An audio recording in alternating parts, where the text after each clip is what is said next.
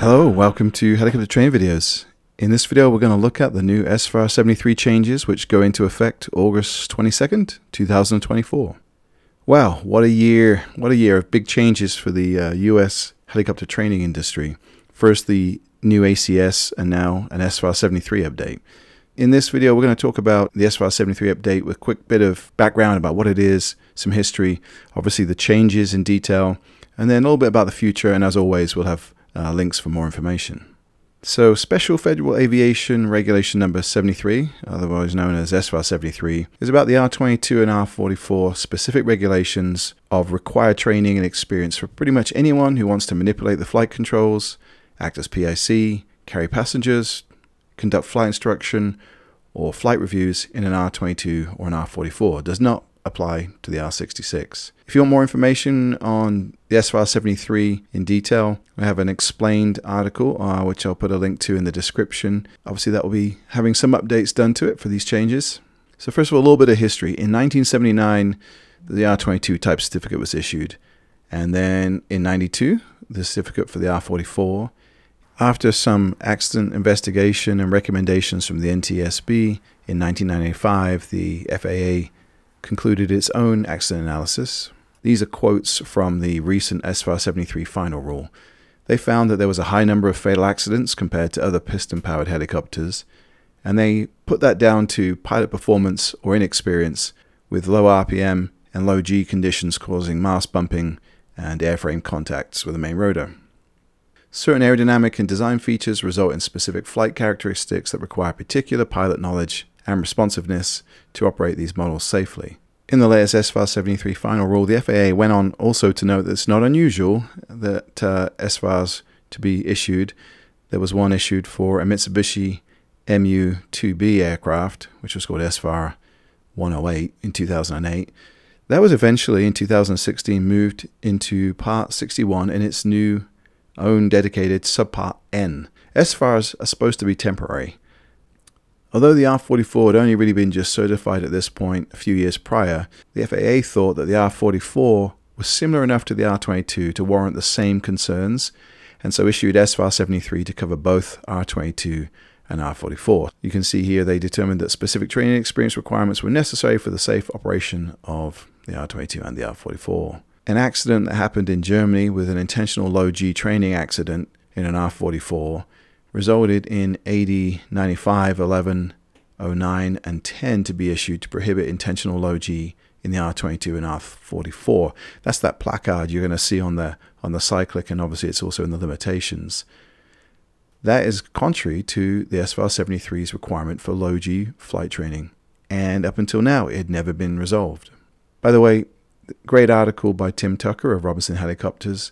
The story behind Special FAR 73 or SFAR 73 goes into a lot more detail of the history of the SFAR 73. Fast forward to 2011, the FAA formed a safety risk management team to assess SFAR 73. That involved representation from the FAA, various departments of the FAA or sections of the FAA, as well as Helicopter Association International, HAI, which is now, as of earlier this year, VAI, Vertical Association International, as well as, of course, Robinson Helicopters and two designated pilot examiners, or DPEs, that were familiar with the airframes. 49-page report. It's actually quite an interesting read. Again, I'll put the link down in the description there. One of the things they were looking at was the accidents of the R22, R44, and the R66 based on NTSB data from 1980 to 2021. I've never seen the numbers laid out like this before, broken down like this, where you can see by the different airframes, fatal, non-fatal, and then the different types. Obviously this is just looking at the 22, 44, and 66. It's not comparing to the other light helicopters. Also interesting reading, for me at least, was how each of the different entities, the different departments of the FAA and the Robinson, HAI, and the DPEs, what comments and recommendations they had. Things like, should an authorized R22 and R44 instructor have to do 2 model-specific flight reviews? One of them was suggesting, no, we do not have to do that. That did not get into the changes at this point, though. And then in October of 2023, the FAA published a Notice of Proposed Rulemaking, NPRM, for SFAR 73 changes. They opened that to public comment. Only 5 comments were received. That was by Robinson, HAI, and 3 individuals. Robinson requested that the R44 be removed from SFAR 73, but it was denied at this point. The FAA is considering that suggestion and some other recommendations from the report over the next 5 years, but we'll get to that in a minute. And then in 2024, July 23rd, the revised SFAR 73 was published as a final rule with an effective date, August 22nd, 2024. So let's get into the changes. What's going to change? So enhanced autorotations. It used to say in the SFAR 73 that enhanced training and autorotation procedures was required, but the word enhanced was never defined, and that's always been something of contention about what is an enhanced, what isn't an enhanced autorotation. Now it says training autorotation procedures and energy management, including utilizing a combination of flight control inputs and maneuvering to prevent overshooting or undershooting the selected landing area from an entry altitude that permits safe recovery. First of all, I don't know how you can maneuver an aircraft without control inputs. It says they're a combination of flight control inputs and maneuvering. I think that's just a given. If you make a control input, the aircraft is going to maneuver in response.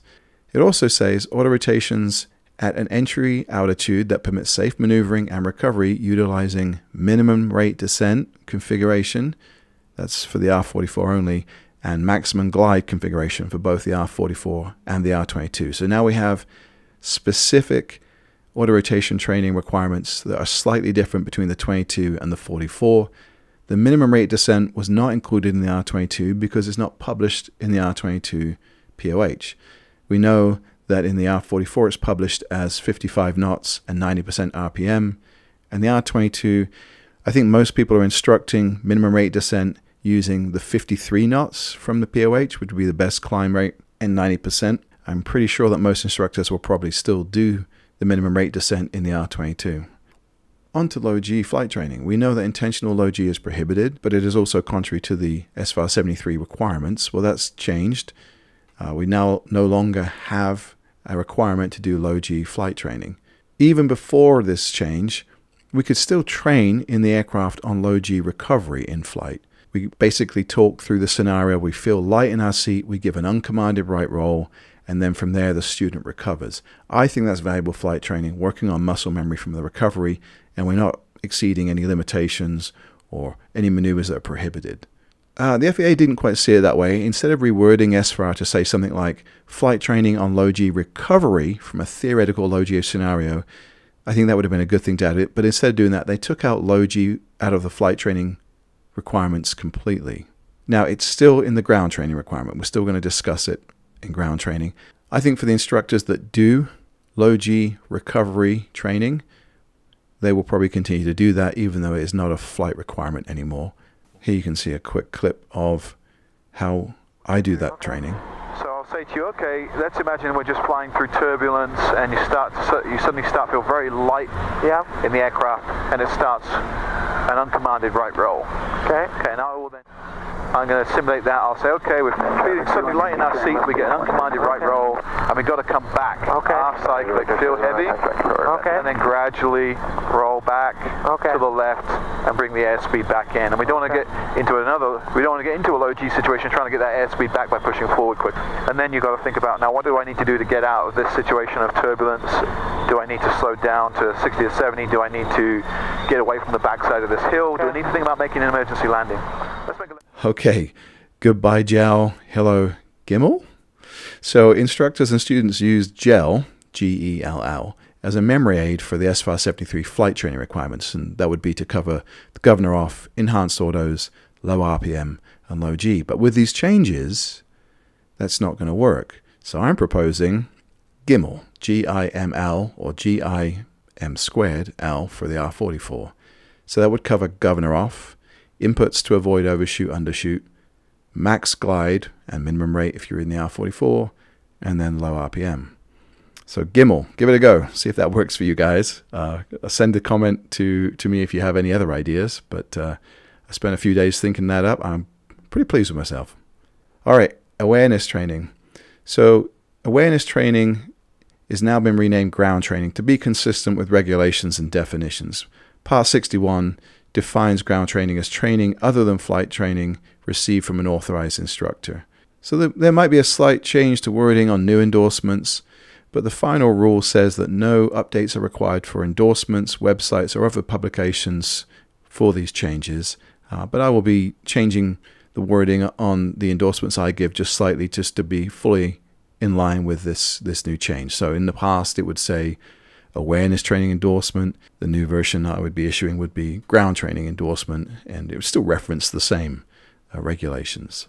They also added the wording to clarify that ground training, or what used to be the awareness training, is intended to cover both R22 and R44, so you wouldn't need to issue two separate endorsements. I've never done that anyway. I've always put in the title of the endorsement that it is R22 and R44 endorsement. Rename blade stool. So blade stool can be confused with retreating blade stool, and Robinson, for those of you who've been to the safety course or looked at any of the safety notices, Robinson do not like this phrase to be used for what is essentially rotor stool.